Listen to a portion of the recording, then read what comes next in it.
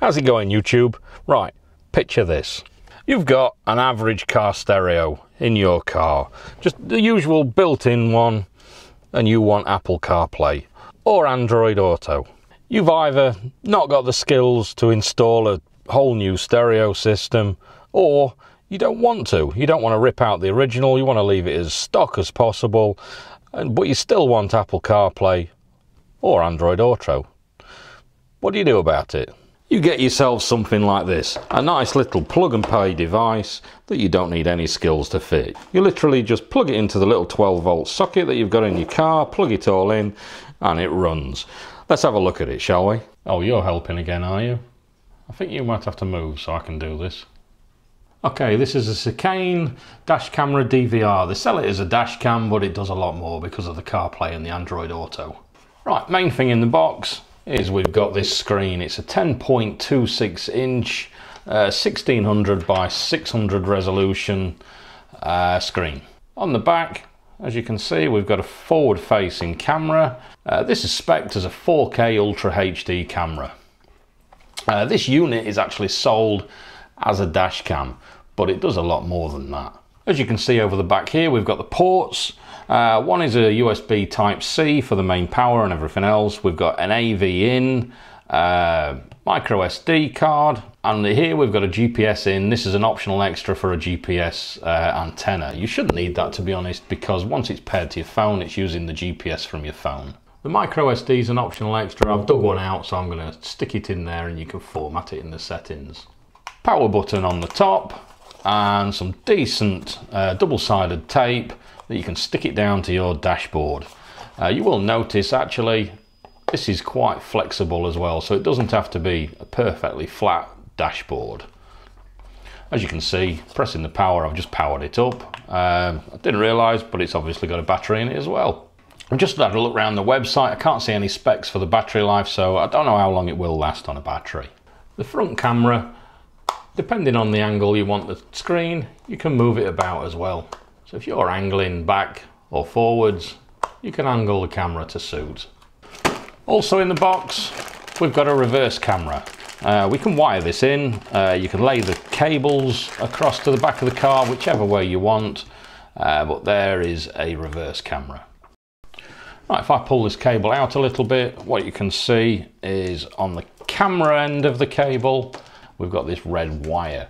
This goes to a reverse light if you want it to automatically come as a reversing camera. So what that'll do is that'll put power down it from your reverse light, and then that'll automatically switch the screen over to the reverse camera display.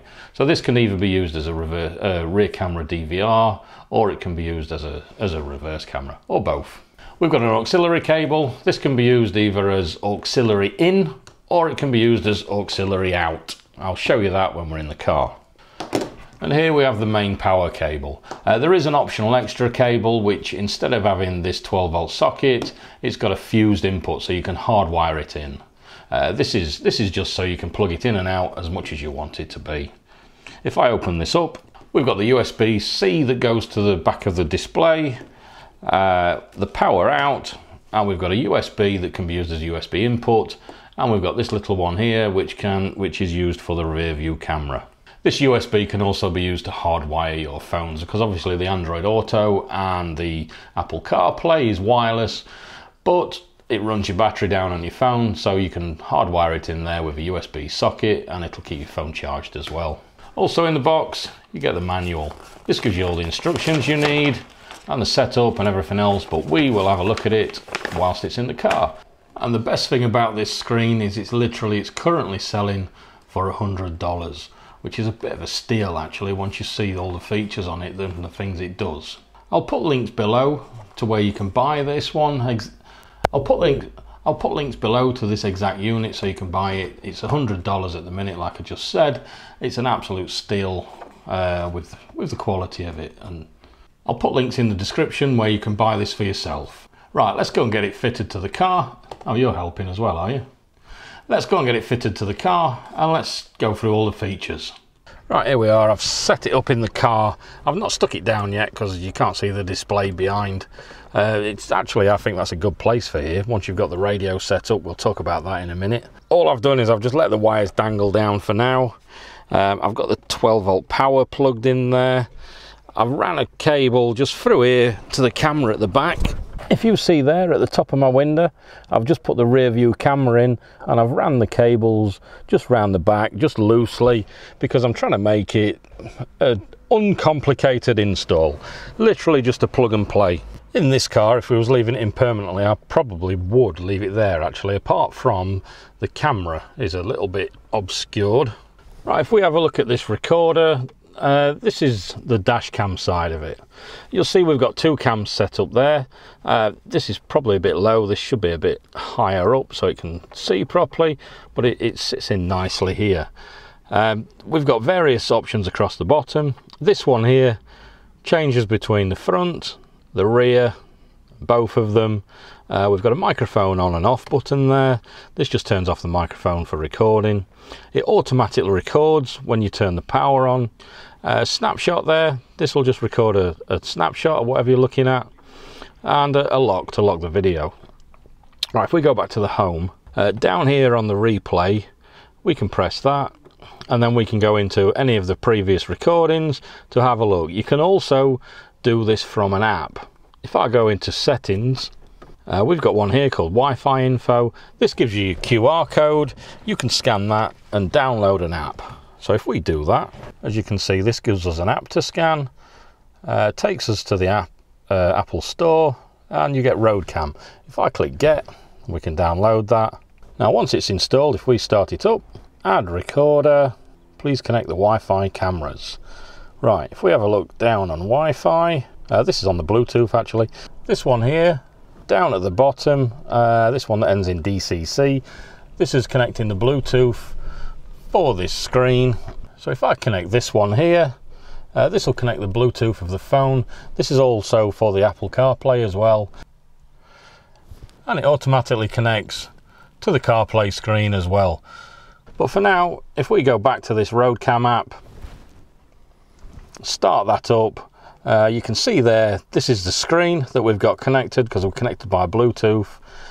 We're straight into the live preview screen, and if we click on video, this should have all the recorded videos, so we can select any of these movies and download them onto our phone. Right, and as we're connected by Bluetooth, now if we go into this mobile internet, this will start up the CarPlay screen. There we are, there's our normal CarPlay. We've got the, I use TomTom navigation, and this is just your usual CarPlay that everybody's used to as CarPlay. Currently, as it's set up, if I go into our music, I've got some royalty-free music here, hopefully it is. If I play it now, that's coming out of this internal speaker. So what we can do, if we go back into these original car settings, bring up the original display, we can change where we want the audio to come out of. This FM button here, if we press on that, currently audio out is set to speaker. We've got a few different options. We've got FM and auxiliary.